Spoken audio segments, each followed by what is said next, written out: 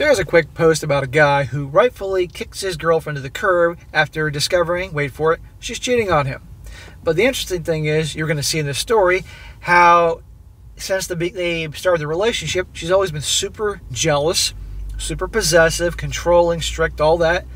Meanwhile, this guy hasn't done anything to give her a reason to do so.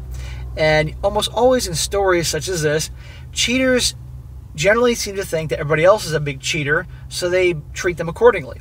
And guys like this in the story haven't done anything to warrant that type of behavior. So if you're a relationship guy and your girl suddenly starts becoming super jealous, super possessive, and behaving in ways like you're going to hear in this story, it's time to do some investigating. And especially, you're going to see probably real quick, things aren't quite adding up. And to protect yourself, you got to do some digging. And here, you're going to see exactly what I'm talking about.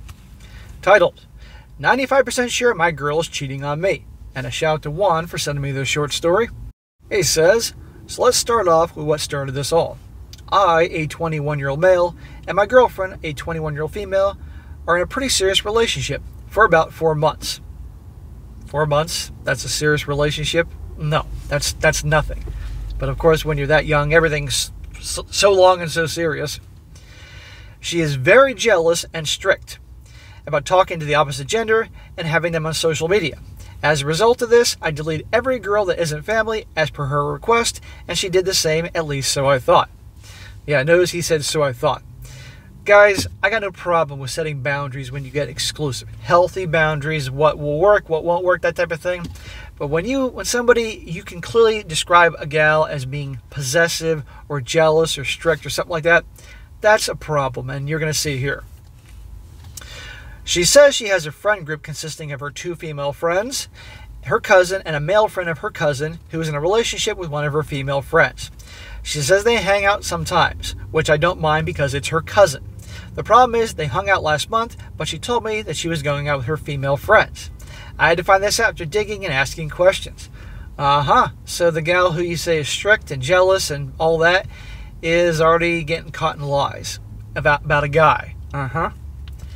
This was a red flag already. Why did she lie by hanging out with a friend group with her cousin? Her family is strict, so she couldn't tell him about us. Then I made the mistake of checking her phone. And yes, I know, it's an invasion of privacy, blah, blah, blah. But she was checking my phone, which I didn't mind. And I thought, I don't need to check hers. I trust her. Hang on here. She's regularly checking your phone, but you feel like you shouldn't be checking hers. Again, it's one thing if, like, oh, I'm going to take a picture with your phone or do this. But she's actually like, give me your phone.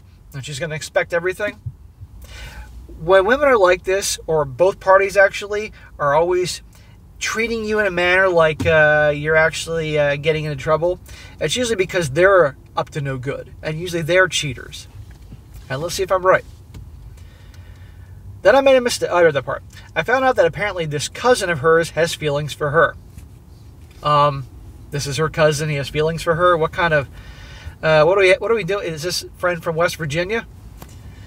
She was texting a friend 10 days ago that she was done with him because he went clubbing, etc., and she needs a serious guy and all that. Oh, now you have evidence that something's going on here, and she's looking for a serious guy, and she has a problem with this guy's clubbing. Bro, you're the one that's playing by the rules, but not her. Then I checked her hidden pictures, and there was a picture of them, 10 days old, sitting in a Photoshop all close. A photo booth, all close. Her female friend told her, you know about his feelings for you, and that it's tough for him. Sounds to me this guy isn't actually her cousin. I confronted her and said someone saw her, so she should start talking about it. She said she went to an arcade 2 months ago, and she went with the whole group. Then I started about the messages, which she tried to cover up by saying, no, it meant this and that. So obviously something's going on. You got proof in the pictures, you got proof in her behavior, proof in what she was texting, and she's denying it. I told her, go to your hidden pictures and let me look. I saw her checking the photo and saying this is old stuff with swiping away. I took her phone, looked, and said, old stuff, why are you lying? She left the car and went away. 2 hours later, I picked her up and continued talking. She admitted that he wasn't her cousin. Their mothers were friends, so this is how they knew each other. Oh, so she's been lying all along about this dude. Oh, well, never mind, he's not my cousin. Red flag, red flag, red flag. She said she lied because she didn't want to lose me, and then she was planning to stop seeing this group because he has feelings for her. Uh-huh. The text messages clearly state that she is done with him because he's clubbing, etc. I said, why do you care if we are in a relationship? She counters by saying that he asked me if he could go, so I was talking to my friend, like, what does he think? That I would like someone who goes out clubbing, etc. That's a hypothetical situation. Blah, blah, blah. Worst part is my gut feeling was right all along. She blocked him and deleted him, but I managed to memorize his phone number. I tried calling him last night, but no response. My trust is gone, but I want the closure of hearing his side so that I know that if I can start building again or quitting it ASAP. Bro, this is way too much drama than it's worth, okay? She's obviously lots of red flags. Now, we're going to have an update in a second to see what's going on here. But, yeah, she's obviously cheating on you. The reason she's acting so possessive and strict and jealous and everything is because she assumes that you're just a cheater, too. That's how they think. She's been proven to be a liar. It's not worth it. Now, the update. He says, I called the guy and she was indeed cheating on me. He was her backup plan. She even brought the same birthday presents for us. I spoke to him quite a lot, confronted her, and she started crying, and I turned around and went to my car. Thanks for the support. Always trust your gut. Now we have another update. So there you go. He called the guy, and the guy probably didn't even know she had a boyfriend, and, and she's cheating on him. Perfect example. Final update. She kept calling me after I blocked her and everything. She was saying she was coming to my place to talk. I went away to a secluded parking lot and met her there. Smack! There's nothing to talk about. She's proven to cheat on you. What's there to talk about? You don't need closure. Whilst going there, I called the guy up and told him, come over and get some answers for everything. Little side note, he's a pretty cool guy. Looks like me, which is weird, but he was cool nonetheless. Before I continue, a little background here. She is Muslim and I'm Christian. And by all means, she isn't remotely trying to practice her religion. She drinks, smokes, and does the stuff before marriage. You get what I mean. So I gotta wonder, is she behaving in the manner she is because she's rebelling against her family and probably her religion and all that?